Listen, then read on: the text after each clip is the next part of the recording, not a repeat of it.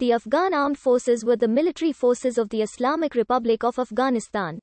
They consisted of the Afghan National Army and the Afghan Air Force. Being a landlocked country, Afghanistan did not have a navy. The President of Afghanistan was the Commander-in-Chief of the Afghan Armed Forces, who were administratively controlled through the Ministry of Defense. They had major bases and small outposts all across Afghanistan, including in the provinces of Badakhshan, Balkh, Helmand, Herat, Kabul, Kandahar, Nangarhar and Parvan, as well as in the cities of Kunduz, Ghazni, Gardez, Khost, Faizabad, Farah and Zaranj. The Afghan armed forces originated in 1709 when the Hotoki dynasty was established in Kandahar, followed by the Durrani Empire. The Afghan military was reorganized with assistance from the British in 1880.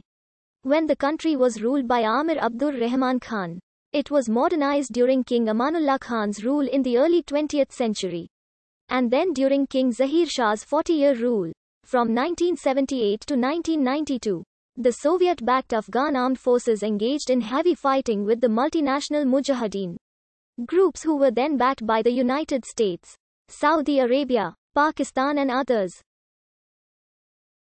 After President Najibullah's resignation in 1992 and the end of Soviet support, the Afghan military dissolved into portions controlled by different factions. This era was followed by the Taliban regime, whose leaders were trained and influenced by the Pakistan Armed Forces. After the removal of the Taliban regime in late 2001 and the formation of the Afghan Interim Administration, the Afghan armed forces began reorganizing again. They were trained by NATO member states, primarily by the United States. The Afghan armed forces operated independently but received some air support from the US Air Force. As a major non-NATO ally, Afghanistan continued to receive billions of dollars in military assistance from the United States, up until its dissolution.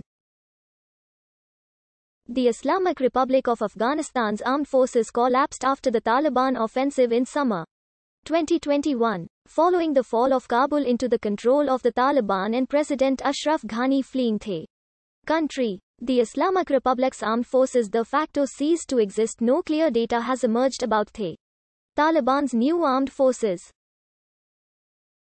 Afghans have served in the militaries of the Ghaznavids, Mughals and the Persian army. The current Afghan military traces its origin to the early 18th century when the Hotoki dynasty rose to power in Kandahar and defeated the Persian Safavid Empire at the Battle of Gulnabad in 1722. The sun had just appeared on the horizon when the armies began to observe each other with that curiosity so natural on these dreadful occasions. The Persian army just come out of the capital, being composed of whatever was most brilliant at court, seemed as if it had been formed rather to make a show than to fight.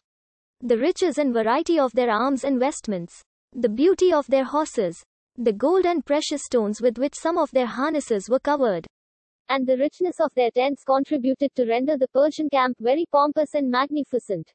On the other side there was a much smaller body of soldiers, disfigured with fatigue and the scorching heat of the sun. Their clothes were so ragged and torn in so long a march that they were scarce sufficient to cover them from the weather, and, their horses being adorned with only leather and brass, there was nothing glittering about them but their spears and sabers. When Ahmad Shah Durrani formed the Durrani Empire in 1747, his Afghan army fought a number of wars in the Punjab region of Hindustan during the 18th to the 19th century. One of the famous battles was the 1761 Battle of Panipat, in which the Afghans invaded and won a Pyrrhic victory against the Maratha Empire. The Afghans then engaged multiple wars with the Sikh Empire. The Afghan-Sikh War saw major territorial losses for the Afghans. During the First Anglo-Afghan War, British India invaded Afghanistan in 1838 but withdrew in 1842. During the 3 years a number of battles took place in different parts of Afghanistan. The first organized army of Afghanistan was established after the Second Anglo-Afghan War in 1880, when the nation was ruled by Emir Abdur Rahman Khan. Traditionally, Afghan governments relied on three military institutions: the regular army, tribal levies, and community militias. The regular army was sustained by the state and commanded by government leaders. The tribal or regional levies, irregular forces, had part-time soldiers provided by tribal or regional chieftains. The chiefs received tax breaks, land ownership, cash payments, or other privileges in return. The community militia included all available able-bodied members of the community, mobilized to fight, probably only in exceptional circumstances, for common causes under community leaders. Combining these three institutions created a formidable